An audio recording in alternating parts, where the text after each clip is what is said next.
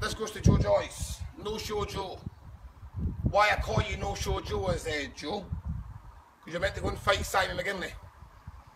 You were hiding over in Oxford with the rest of the Joyces over the road, thinking you're a big man coming over lending people's money to pay the 20,000 quid because you haven't got 20 pence. But here, it ain't your fault because you're a bog man. You live in the bogs at islands. I'll call you one thing, a windy gap or knacker. Your country people, the Joyces, your father, yous are countrymen. Yous are living in little houses with boards in the windows with little frames on yous. How dare you say you'd beat me, standing pulling your top off and this and that there. I told you I wouldn't make another video. My nephew here showed me last night the little video you made, sitting called my father Big Bobby Swell Head. Big Bobby Swell Head. Can I say to you, No Show Joe, what man's better? Who's better? You tell me one man who's coming, who's better. Don't give me the bullshit. He's never fought nobody.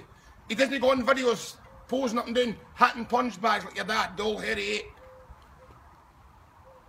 You said the last time I don't know how to put a show up, hands. Them hands will break your face in bits. I'll be in Appleby on the 6th of June, as I said to you. Don't bullshit, don't make videos, don't come. Get yourself on the thing, get over, we'll jump on the road and we'll have a fight. You can have your opinion about me, but my opinion about you is, No Show Joe, 35 minutes standing with Cowboys Michael. Cowboys Michael punched the face off you, tramp. Fair play to him, he's a good man, he's a better man than you. Your father's that good a man. He would never fight James Quinn McDonough because he's a shit. Your father is shit, he's bet no one. And as I said before, he said he was the best man in Ireland, the best man in England. He never went to England to fight Paddy Doherty, who I thought back in the 80s and 90s was the best man in England. Aidy McGinley was the best man in Ireland. My father, old Bobby, was the best man in Scotland. You can have your opinion about us. I'll see you on the hill on the 6th of June, and you can have your opinion about me. But my opinion about you is, I'm going to break you in bits. I'm going to drive them hands through your face. Now, I'll see you on June.